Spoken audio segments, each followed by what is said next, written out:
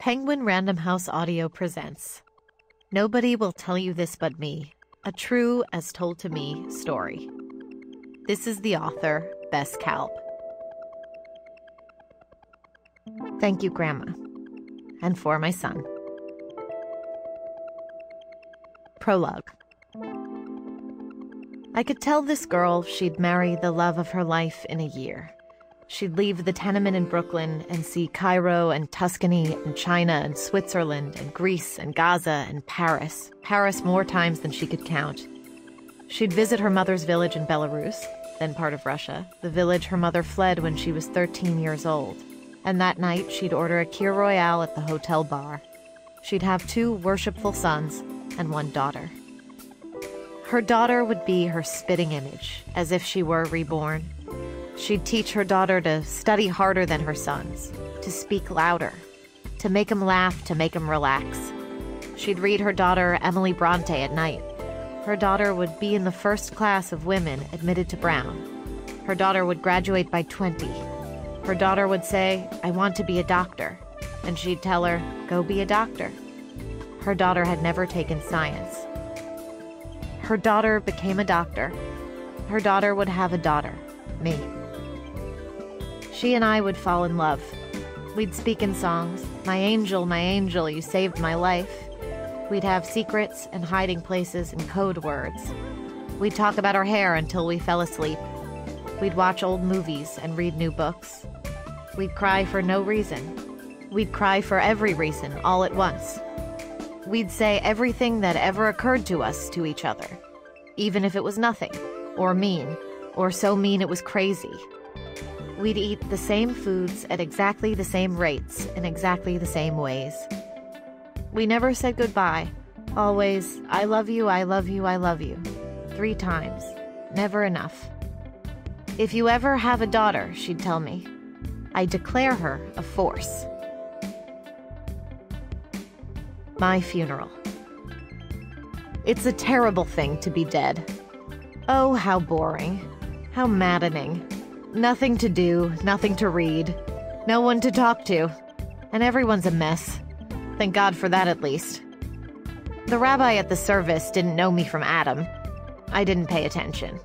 I was watching your grandfather. I always hated Hebrew, Bessie. There was too much of it. But when everyone started the chants, he finally stopped crying. Fine. Good for Hebrew. I will say this. I'm more upset than any of you. The worst part was the dirt. I never understood why they make the family shovel dirt onto you. What an awful thing.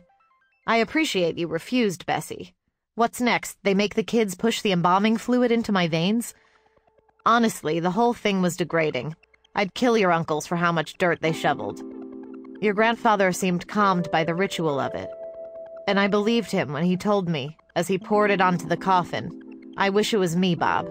I wish it was me." My Zeta, my father's father, died at 96, older than me. He was drunk as a skunk. He went to temple that morning, drank his weight in the wine they had there, probably brought his own potato vodka, too. It could dissolve paint. Then he crossed the street, and a bus hit him. Bam! Dead. What a way to go. When they crowded around his body, he was smiling. The bus driver says he smiled at him. Or at least that was my brother Georgie's story. The funeral was a party at the temple. Everyone got drunk and walked home and lived to tell the tale.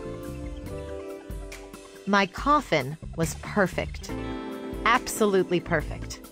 Although I could have done without the Jewish star. What am I, a Zionist? All of a sudden, everyone becomes very religious on behalf of the deceased. I never understood why your mother went to the kibbutz. She had just been accepted to Columbia School of Architecture, and she had a bad feeling about the whole thing, and decided to travel to Europe. So she flew to Paris and stayed with her friend Claire, who was an au pair for a wealthy family. And she got bored almost immediately, and she met a few Jewish kids who said they were going to Israel to live in a commune and pick strawberries and smoke drugs. Heaven. So she bought a ticket to Tel Aviv the next day. She stayed in some terrible international hostel, and asked around and ended up getting on a bus to a banana farm in the north along the Sea of Galilee. It wasn't the type of kibbutz where they all danced around in peasant blouses and banged the tambourine and sang songs. It was a tough camp where the kids worked outside all day and drank Iraq all night until they passed out in the fields and woke up with frost in their hair. Your mother arrived, and the old man in the front office had blue numbers down his arm, and he gave her a job peeling potatoes in the mess hall.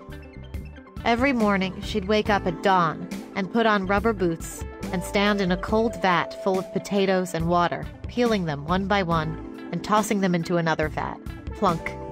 And in the afternoons, she rode a tractor up and down the banana fields and picked the bunches in the sun, and her hands grew calloused and turned so brown, people at the markets would speak to her in Arabic. To her, it was paradise. She didn't have to think about architecture school. She didn't have to plan. She didn't have to worry about the boyfriend at Brown who'd asked her to get married. She didn't have to do anything but peel potatoes and ride a tractor. It was the same every day, every night, for 2 months. She sliced her hand open one morning and ended up in the medical tent. And the woman who patched her up was kind and funny and smart. And by the time she finished stitching her wound, your mother had decided to become a doctor. Just like that. I knew she'd be flying back to New York by way of Paris. And in one of her letters, she said she'd call on Labor Day when she got back to Claire's apartment. Labor Day came, and I didn't hear from her. No call, no telex, nothing. I woke your grandfather up at 4 the next morning, and I said, "Something is the matter with Robin." He told me not to worry. Ha! That's the last time he ever did that. On a whim, I called the American Hospital of Paris. That's the family rule. If anything happens to you when you go abroad, you go straight to the American hospital, whatever it costs. So, I called and I said, "Robin Bell's room, please." And I'll never forget what I heard next. "Just a moment." The longest moment of my life. And the nurse picked up and brought your mother the phone, and she said, "Mom." I hung up and hit your grandfather on the head. Then I got my handbag. I got in the car and drove it to Kennedy Airport. I left the car at the curb and walked up to the ticket counter and said, "One way to Charles de Gaulle." And they said, "Today's flight is completely full, but you can go tomorrow." And I said, "I need to go now." I took out my wallet and started counting out bills. I paid double, all in cash, and sat in the jump seat next to the stewardesses in the galley.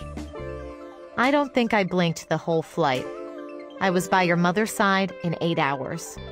She had viral encephalitis. It was in her spine. They said she might never walk. I looked at her and I said, "Robin, you get up right now and you walk." So she did. Do you know what my Zeta used to say? He would look at me and say, "Bubala, when the earth is cracking behind your feet, you go forward. 1 foot in front of the other. 1 foot in front of the other." Part 1. My Mother. The fruit of the vine. My mother taught me exactly one thing, and it's how to make brisket. It doesn't take a genius. The key is you just leave it alone. You put the side of beef in a large pot, pour in whatever, red wine, tomatoes from a can, some carrots cut up, half an onion, a fistful of kosher salt, a potato for your grandfather, and let it sit on a very low flame.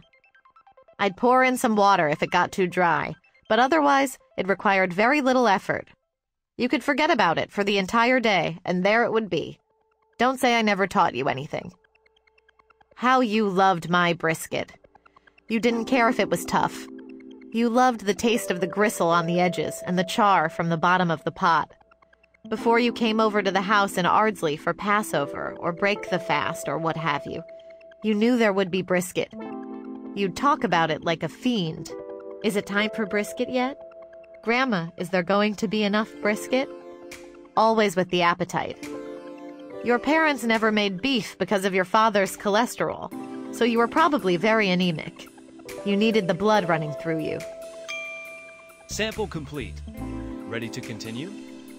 Complete. Ready to continue?